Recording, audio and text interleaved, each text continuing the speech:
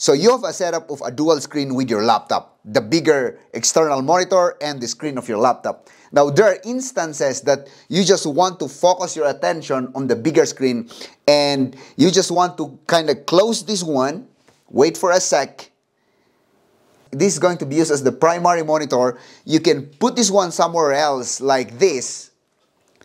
Okay, a stand that I built, and then you can have all the space on your table to focus into this monitor, right?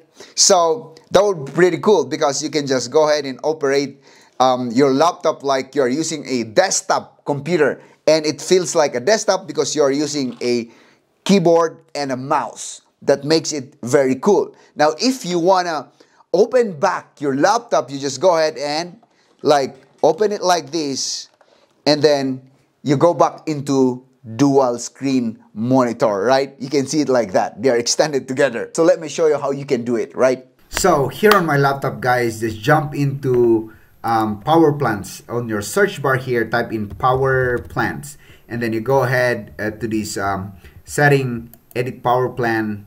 It will show up. I can just go ahead and go cancel, and when I go cancel, this page is going to show up, and then on the left panel you can see choose what closing the lid does. And when you choose this one, click on it, you'll have this. When I close the lid, there are these options. On battery, do nothing. Okay, maybe the default for you is sleep, hibernate, or shut down.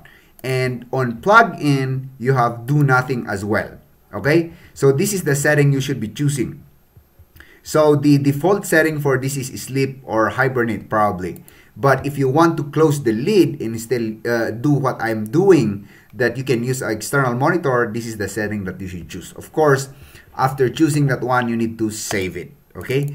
And close. Now, if you cannot still find the lid, these settings, you go to your search bar. I'll close this one. On your search bar, just type in lid, L-I-D. Then this will show up. Change what closing the lid does. You click that one, it will jump in directly to this setting. And make sure you have that setting, do nothing, as the setting for both on battery and on plug-in.